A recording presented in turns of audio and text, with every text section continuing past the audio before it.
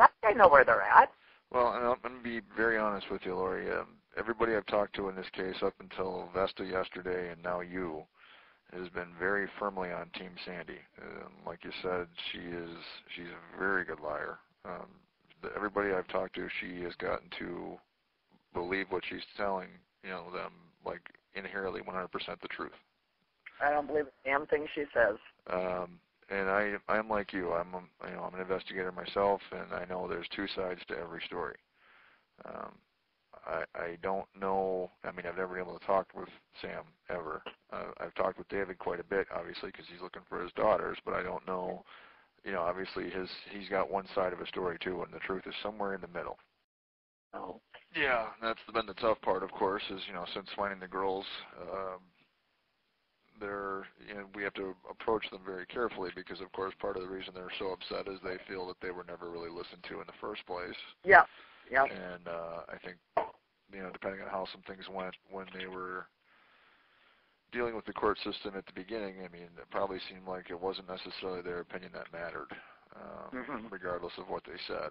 And unfortunately for me, when I look at this case, it just looks like the worst divorce on the planet. And I'm trying to figure it all out and go from there and figure out what's accurate and what's not because the allegations are, wildly different on both sides. Yeah. So that's the fun part for me. All right. Date is 11/18/2015. Time is 14:30 hours. Location is 20916 140th Street. Is that correct? Yes. In Herman, Minnesota, which Yes. is actually Grant County, Minnesota. Is that correct? Yes. And I'm speaking with Doug Dolan. Doug, can you state your full name and date of birth for me? Douglas C. Dolan, 9/18/62. Does the C stand for anything? Craig. Craig? Okay. And you live here at this house, is that correct? Yes. Okay. You have a business here, you have your auto shop, you also your house, and you and your wife, is it Gina? Yes. Also run a ranch, is that correct? Yes. We do a youth ranch. A youth ranch. Okay. The reason we came here today was we were investigating two missing persons, Samantha and Grazzini-Rucki. We came to your house earlier today, is that correct? Yes. Myself, also Inspector Matt Moran from the U.S. Marshal Service, as well as a couple officers from the Grant County Sheriff's Office. Correct. Okay. We spoke with you earlier, told you why we were here. You told us that Samantha and Gianna were here. That's correct? Yes. Okay. Is that Sam? Yes. Correct. Just for the record statement, I'm going to say that's a photo of Sandra Grazzini-Rucki. So when Sam brought the girls here, what did she tell you as far as why they needed a place to stay? She said that they were in the middle of a really bad divorce and she feared for the children's life and she needed a place for them to stay until things had calmed down or this could be Gina. Hello? Hey, did you get my message? Can you come home?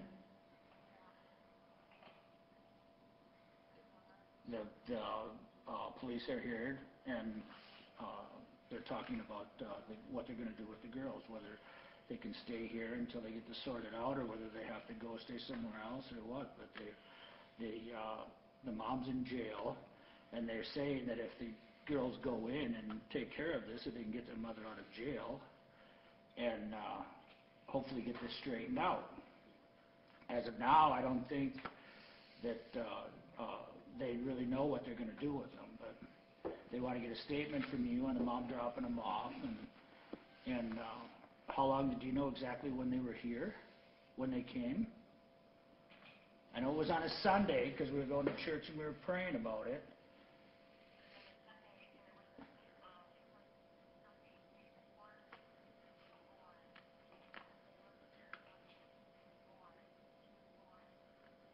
Well, you can just tell them that in your, because they need to get a statement from you.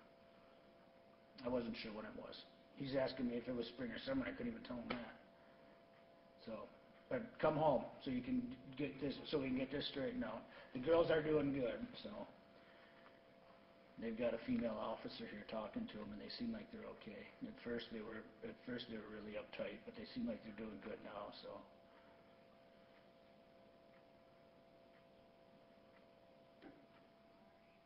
I'll see you when you get here. Bye. She's on her way. Okay. So going back to when Sam brought the girls here, she called you before she got here. Oh, sure. Like I said, don't get me wrong. I've been working on this case for a while. I know exactly how contentious this whole process was on both sides. It was not simple. This has got to be one of the nastiest divorce cases I've ever seen. One of the worst. This is everything went wrong that could go wrong on this one, I think. I assumed it was. One of the things you mentioned earlier that I want to ask you about is that you said when the girls first got here, they were afraid. Beyond afraid. They were terrified. I've never seen a kid so scared. I can't emphasize that to you. I've seen kids in really rough shape. I've never seen one that was truly afraid for their life until I saw them. Okay. Did they ever tell you why they were afraid? No, they would just, one time I went in and Sammy was curled up in the bathroom in a fetal position, sobbing uncontrollably. Okay. Did she ever talk about anything that happened at home? Just how terrible it was. She never gave much for details. It was, that's why I always preached unforgiveness. And no matter what happens, you've got to try to overcome it so it doesn't tear you up. Okay. And I assume that's why she had the problems with men hugging her, because, we have a lot of friends come over, and a lot of people are good friends with them, but she does not like being touched by a man. Okay. But she's never gone into any sort of specifics of any incident that happened or anything like that? And I asked her, was there a sexual abuse thing or anything like that, and she just said no, and that was it. So. Okay. How about Gianna? Gianna's actually, she's my little spirit queen. She's really a religious, strong-spirited woman, but she's the first one that buttons up. She doesn't want to talk about nothing. Sammy would actually talk more than Gianna would about stuff, about feelings and stuff. Gianna just doesn't want to talk about it. And so far as you know, I mean, let me ask you this too. When Sam brought him here, did she ever tell you? I'm assuming you thought she had custody of the girls. Is that correct? Mm-hmm. She, as a parent, had a right to ask you to watch her kids. Yeah, and I just assumed that a lot of times it's as much financial. Mm-hmm. I thought she was in financial trouble too. It wasn't. I didn't really see this terror in the girls until afterwards. Okay. They were really closed up at first, and they just kind of sat there and didn't do anything. And that was after? Like for the first day or two. Okay. And then I started to, just because you're around them, they started seeing that. Okay, so they started to open up a little bit Mm-hmm. as time went on, but they've never really talked a whole lot about home at all. No. She would have came in the house. I'm going to tell you how we ended up here today. Okay. I mean, like I said, I told you before, I've been working on this case for 1.5 years since I became a detective. I caught it when it was cold. It'd been 1 year since the girls had left home. And at the start, we didn't really know where to go, didn't know where to turn. Sam did a lot of things to keep us from being able to contact her. Okay, she didn't have phone numbers that we had that would work. She didn't really have a permanent address. I told you before, she's a flight attendant, so she's kind of she's all over the country, all over the world actually. I knew that. The girls had said that she was a flight attendant. Yeah, so we couldn't get a hold of her. And the girls had said their dad was a trucker. He owns a trucking company. But that made it very difficult for us to even try and get in contact with her, and it wasn't working very well. So why did she leave? Why did who leave? Sam. Well, the divorce did not go very well as far as going through all the proceedings, okay? And trying to be straight up honest with you, from what I can tell, from what I can see, there was a lot of things the judge asked her to do that she didn't do. She refused to do. And like I said, this is from what I can see from the proceedings of that court. What could the judge ask you to do that would make you flee? Here's the part that's the part I don't quite get, okay? And this is the part where I also think there was perhaps some poor information, some poor advice that went to Sam, okay? Well, you've said you've gone through a divorce. Your divorce has been extremely bad. That's how I know Dede. And that's how you, because you contacted her. And it wouldn't surprise me if that's how she got our number. Okay. I don't know, but could be. Okay. With kids, and there was a custody issue, okay, I'm going to tell you this divorce started in the spring of 2011. Okay, so 2 years before the girls showed up here is when this divorce started. Dad had moved out. He wasn't living at home. He was living somewhere else at the time. It was just Mom with the kids at home. There was fears that Mom was saying things and doing things to make the kids not want to like Dad, not want to be with Dad. And what had ended up happening is the judge ordered that the kids be put into a guardianship situation until he could figure out which parent should have custody of the children. Mm-hmm. And court-appointed psychologists got involved, as well as a guardian ad litem, so on and so forth. What originally happened is the girls were put into, I shouldn't say the girls, all the kids were put into guardianship with, at first it was Dad's sister.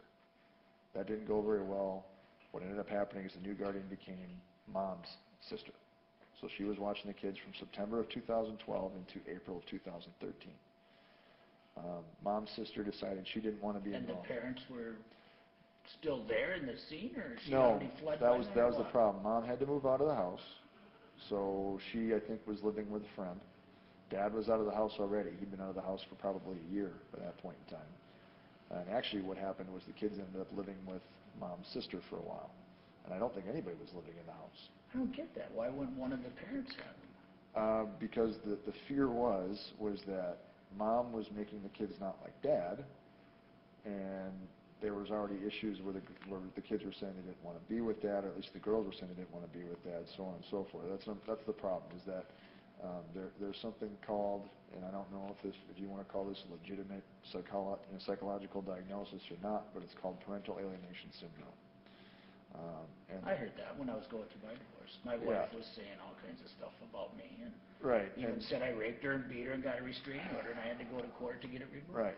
So basically what happened was Dad was basically saying he was afraid that Mom was making the kids not like him by saying things bad about him, alleging things that he did poorly, did wrong, so on and so forth. And so the judge took the kids away for that? So the judge basically decided that, I don't know which one of you should be the custodial parent. I don't know how I'm going to figure this out, but I want a court-appointed psychologist to get involved, talk to the kids, talk to the parents, and figure out who are the kids better off with. Or how should I do this? How should I do this custody? Should it be 50-50? Should one of the parents have custody? Should the other have custody? I don't know. Okay, and like I said, I wasn't involved in this. This is back when this was all in family court. So the court appointed a psychologist and guardian ad litems to try and manage the kids' welfare as best they could, and help assist the judge in figuring out how this should all be figured out. One of the things that some of the judges do during this is they will have parents go through, they'll have them do stuff like supervised parenting time, where a psychologist will watch you with your kids and see how you are with your kids and so on and so forth. And how did that go when they did that? Well, from what I understand, I don't know how many of those that Sam did, if it was only a couple or not very many, but apparently they had problems having her, she didn't fulfill everything the court asked her to do as part of the problem. There was also, I think, probably psychological evaluations and some other things that needed to be done or that the judge ordered. And here's the thing, is you know how family court can go. I had to go do the anger management thing. Anger pay out of my own pocket to prove that I wasn't. And that's the other crazy. problem too, is you also know it's a very expensive process to go through all this stuff. Supervised visitation, they charge you for that. Yeah, I had to pay all these things add up. It all adds up. But this is all the stuff the judge ordered to try and figure out who should the kids be with. So while they're going through this process of who should the kids be with, the kids weren't with either one of their parents. They were with a relative. In April, what had happened was the mom's sister said she didn't want to do it anymore. She couldn't do it anymore for personal reasons. She asked the judge, I can't do this. Somebody else has to be the guardian. So the judge ordered Dad's sister to be the guardian. The girls got home that night after being told what had happened, and they ran away. They weren't happy about it. They liked mom's sister. They want to live with mom. They've made it very clear that they wanted to be with mom. They told the judge they wanted to be with mom. As far as why that wasn't taken into account, I don't know. I'm not the judge on that. I don't know anything.